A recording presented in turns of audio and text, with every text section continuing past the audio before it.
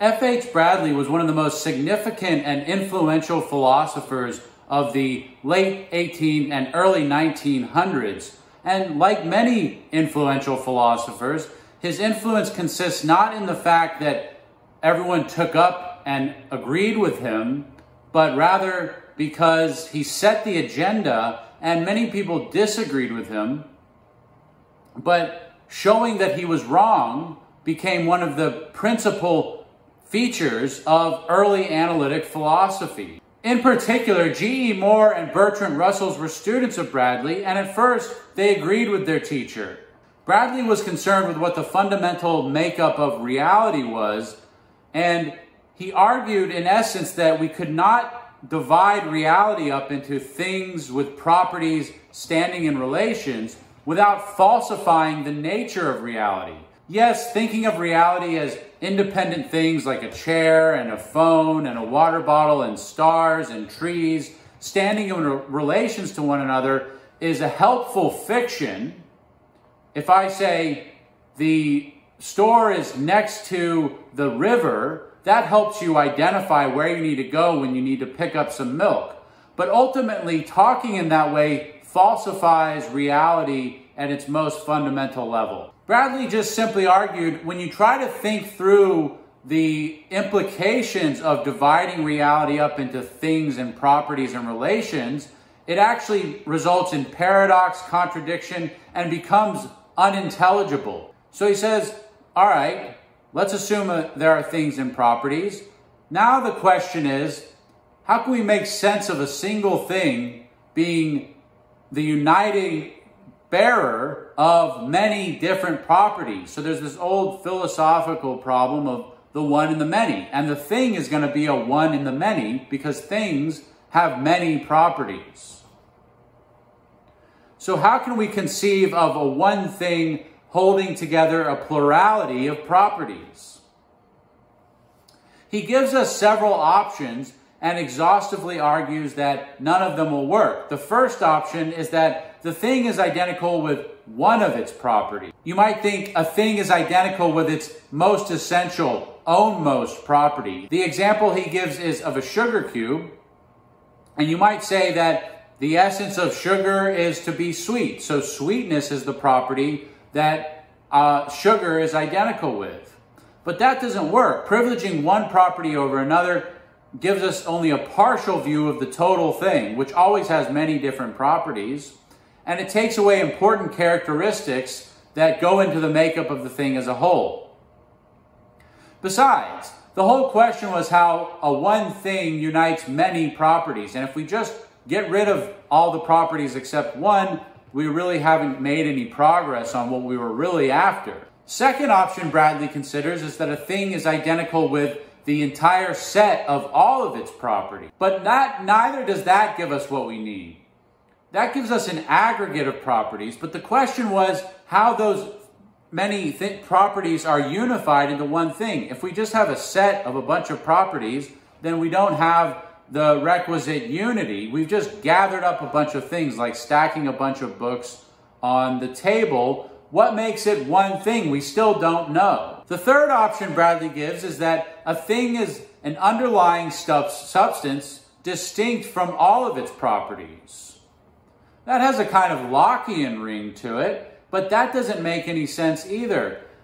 We then have to think a thing is what it is, even in the absence of all of its properties. But that doesn't sound right at all. Sugar is not sugar unless it's sweet, unless it has a certain color and texture. Finally, the fourth option Bradley gives is that the thing is the manner in which the properties coexist. But that's not very informative either. After all, that's what we're trying to inquire into. What is the manner in which all of these properties coexist in the single thing? It just pushes the problem back. Then the question becomes, what's the nature of the relation between the various properties? So this just reiterates the problem at another level of description. So in this dialectical procedure, we've come to find that none of this has been sufficient, and ultimately what we need to understand is the relation between the properties of a thing. So we need to look into relation. Bradley's ultimate conclusion about relations, and this is very important, this is one of the very things that the analytic philosophers will reject. He's going to conclude that relations are unintelligible if we think of them as having any explanatory virtue at this fundamental metaphysical level. Again, at a more superficial level, relations are perfectly explanatory. If you ask, why does it take longer to drive from LA to San Francisco than it does to drive from LA to San Diego, that can be explained by saying that San Francisco is further away, there's the relation, from LA. And that's all fine and dandy, but what is the ultimate nature of reality? At that level, relations do no explanatory work, and we can't even make sense of them, according to Bradley. So what's his argument for this? So he's going to say any explanation involving a relation will require another relation, and that's an infinite regress. We haven't really explained anything at all. Bradley finds several related but distinct infinite regresses here. So the first infinite regress is the lowest stage of this dialectic. And what we're supposed to do here is imagine that relations depend on their terms to exist. What does that mean?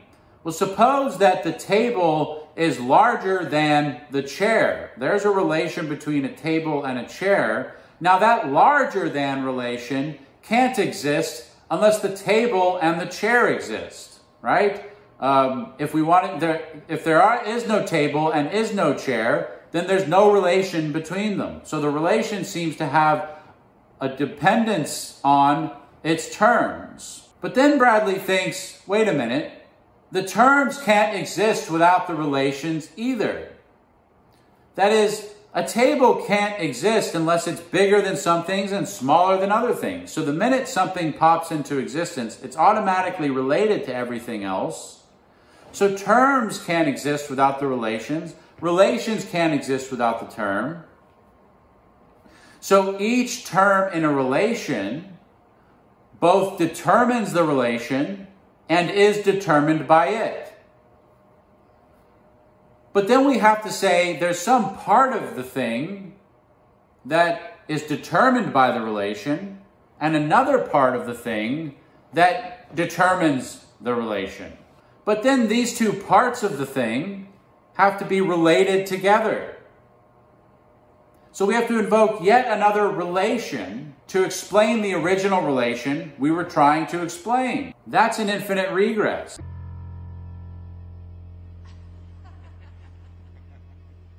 Bradley ultimately settles on the idea that because we cannot divide reality up into these separate entities, all of reality must be one thing. The seemingly independent things within this one must not really be independent, but somehow part of the whole. And the relations between the things must ultimately be legible only as in the relief of the whole. That follows from his discussion of relations that we just looked at in the following way. This is called the doctrine of the reality of internal relations. So there's a distinction here between external relations and internal relations. If the books are on the table, here's a relation, the on relation, books on top of the table, a relation between books and table. Those books might not have been on top of the table. We might have set those books underneath the table. On this way of thinking, the books would still be the books, whether they were on top or under the table. That means the relation between the books and the table is external to the nature of the books and the table. Again, move the books, they're still the same books, still the same table, different relation. On this view, relations are external. A thing can be what it is and change all of its relations to everything else. It's still the same thing. An internal relation, by contrast, is a relation such that a thing having that relation would not be what it is without that relation. Now, Bradley says because of the unintelligibility of separate things standing in external relations, we have to think that all relations are internal. What that ultimately means is that every relation in which a thing stands to other things is part of that thing's very essence. So that the essence of each thing entails everything else. The nature and existence of each object is so dependent on the nature and existence of every other object that had anything lacked any single property or relation that it actually possesses, neither the universe itself nor any part of it would have existed. So, in some sense, this book, this chair here, could never have existed unless it was related in the way that it's actually related to everything else, including the distant stars and galaxies all the way out there. Change one relation in a kind of butterfly effect, and you lose the integrity of the whole. Now, this has important consequences for philosophical method. If that kind of monism is true, then the process of analyzing something into its constituent components and then seeing how those constituent components are related together always involves a kind of falsification. Again, it can be convenient, it can be pragmatic to do so, but it involves an abstraction from the real nature of the thing that ultimately falsifies its nature. The parts of the thing into which we might analyze it don't exist in any true or fundamental sense. If they did, then there'd be more than one thing. As a result, the whole process of analysis that will be the engine of analytic philosophy is somehow a falsifying thing. So the analytic philosophers will break from Bradley on this doctrine of the internality of relations.